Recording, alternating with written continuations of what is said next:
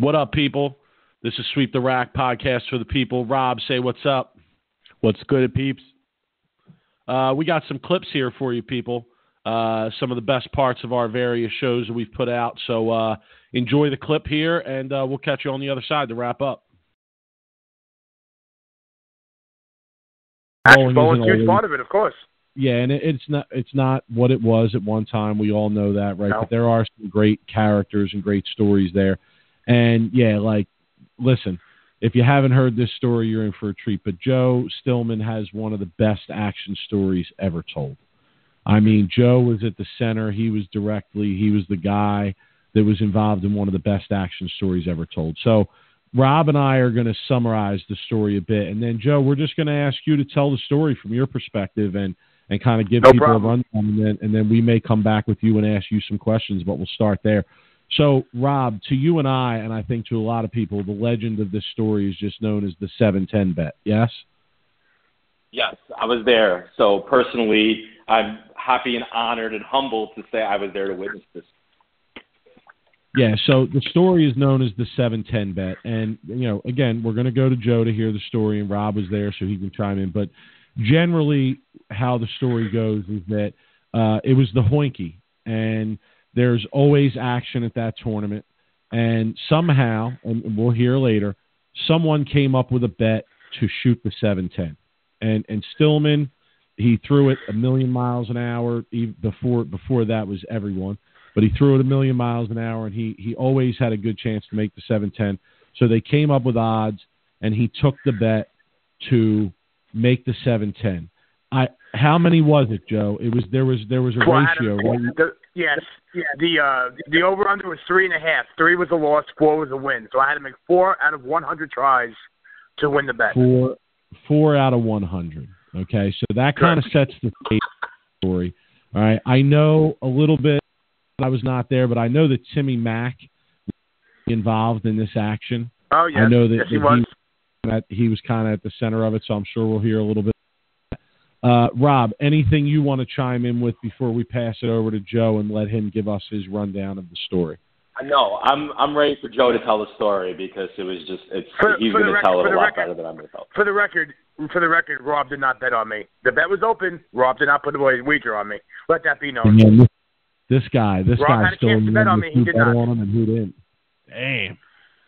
All right, Joe. Joe, I didn't bet against him either, though. I didn't bet against him either. I hope you wouldn't. We're family. Okay. Let that be clear. All right. So, Joe, go ahead. Bless our listeners, man. Tell the story of one of the greatest action stories in bowling, the story of the 7-10 bet. It was a cold, brisk night on a Thanksgiving in 2002. No, so anyway. That's perfect. It was freezing because I was wearing shorts. Didn't matter. Because I'm fat. But anyway, let's go. Let's get to the point. So anyway, there's a local bookie in Cincinnati. He came up to me and said to me, I was in the bar having an adult cocktail or two with 7, and he said to me, Joe, he's like, I heard that you shot 7-10 for money before. I said, I have. He's like, you can't bounce it out here. Now, earlier that day, during the sweeper, I had watched Derwin Petrie, a great amateur bowler on Storm staff, shoot the 7-9. He's a righty, but he shoot the 7-9 on lanes 9 and 10. And he shot the 7-9, shooting the 7-pin, and I watched the pin just fly out of the back. So when this bookie said to me, why don't you do it here? He goes, you can't bounce them out here. I said, yes, I can. He's like, well, you can bet anything up to 10,000. I'll cover it. He goes, and I'll give you 6-5 on your money, and you can pick. I said, I'll do it as long as I can pick the pair. He said, no problem. So of course I picked the pair that I already had some inside information on. So I went to the bathroom. I come back out, and it was literally like a PBA telecast. Rob was out for this. It was people standing in the back, the Hoinky family was sitting on the lanes. There were more people. It was just like watching a PBA telecast. That's how many people were there watching. Because they had bleachers set up like for the Hoinky during the week. It was crazy. It was insane. A lot of people there. So Rob, I told him I need. Hold on. Take a second. Rob, set the scene for us. Sunday at the Masters, Tiger Woods running up to 18 green. And that's what it felt like. It was people, wall-to-wall people. It was craziness. It makes Bayside Bowl, Maine look like a freaking kid's birthday party. Looks like church. So here's my question thus far. How did it seems like the way you tell the story, like, you know, you were in the bar and then 2 seconds later you were out on the lanes. Did any time pass in between? No, I'm gonna get to that right now. You're gonna hear. I'm gonna tell you the story. As when I tell the story to people, I usually summarize it in 30 seconds. I'm gonna give you literally the whole breakdown of how everything played out, who bet and everything. Go ahead. All right. So I told him I need 10 minutes of practice. So I go up there and I throw 2 shots up the middle of the lane with my Storm golf ball.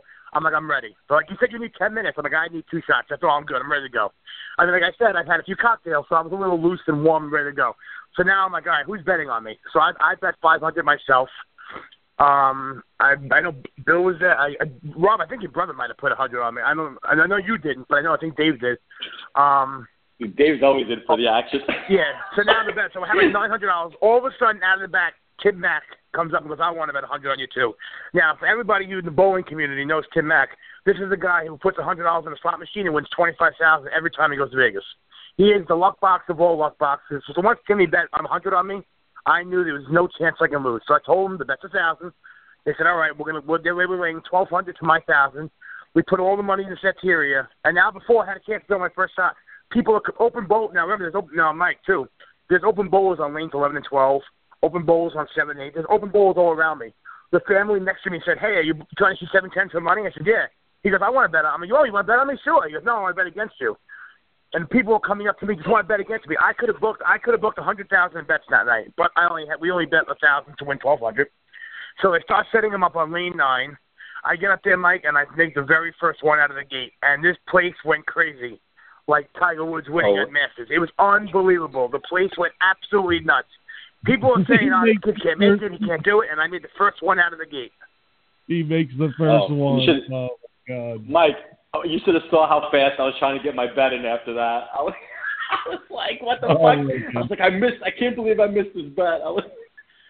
So after that, I keep shooting, and I'm getting close. I'm wrapping around. So I make the second one on the 22nd one.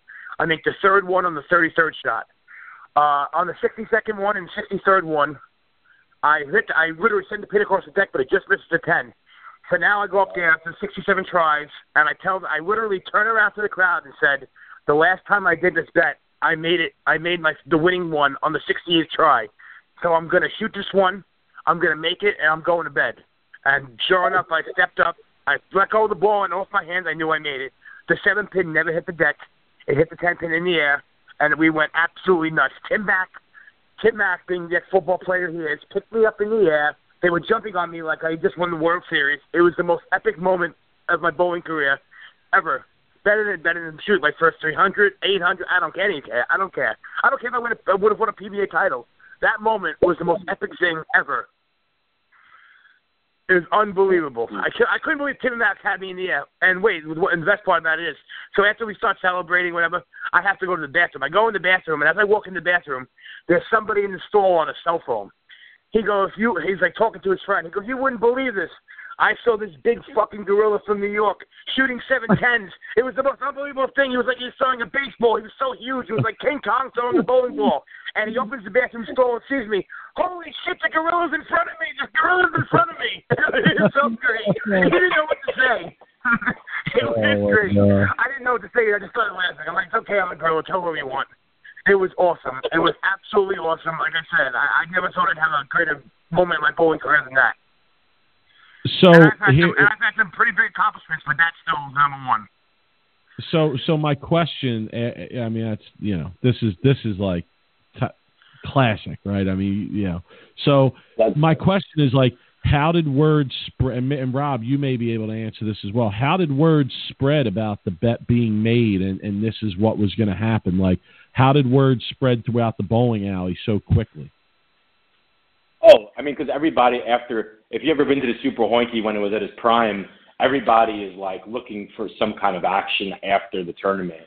So like, and Chris Viali has his crew there, and they were involved in a lot of it, and everybody, once word gets out that someone might do something or bowl somebody, I mean, it's literally like wildfire.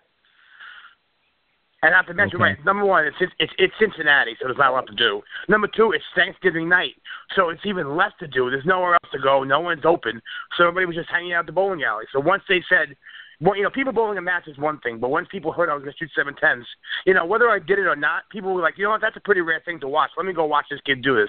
And like I said, I couldn't believe how many people stayed there to watch. They were sitting on the ball returns, it was unbelievable. Like I said, it was like a PVA telecast, the amount of people that were there sitting there watching. Yeah, amazing. And so, do you know, Joe, if now the $1,000 that you guys bet, was that the only money bet on it, or was there other? No, I mean, listen.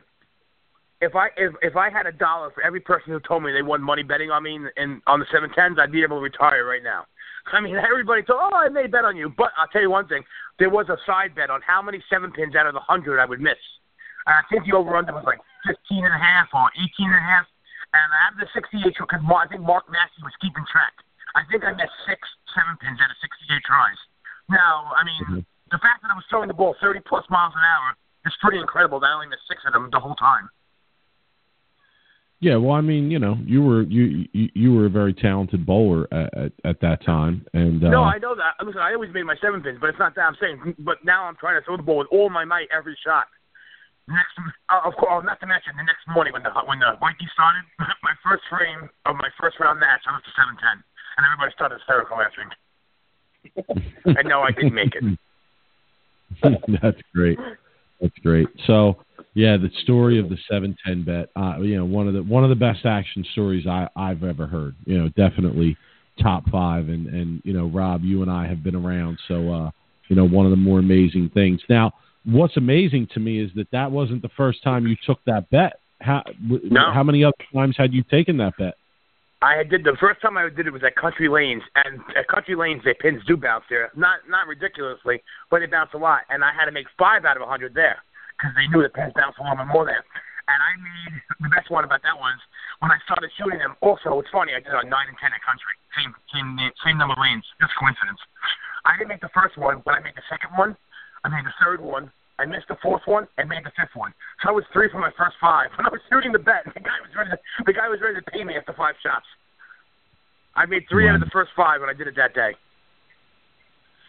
Amazing. But it ended up taking me 68 tries. But that's why the number was so important. That's why in the Hoinky was so amazing when I called the shot like Babe Ruth in the World Series. It was awesome. All right, guys, we hope you enjoyed that clip. Mike and Rob just wrapping up for you here. Don't forget to subscribe to our YouTube channel. And obviously, Rob, they want to give us a follow on social media, too. Yes, sir. Sweep the Rack on Twitter, Sweep the Rack on Instagram, and Sweep the Rack Bowling Podcast on YouTube. If you want to reach out to us as well, hit us up, sweeptherack@gmail.com. Have a good one, guys. Peace.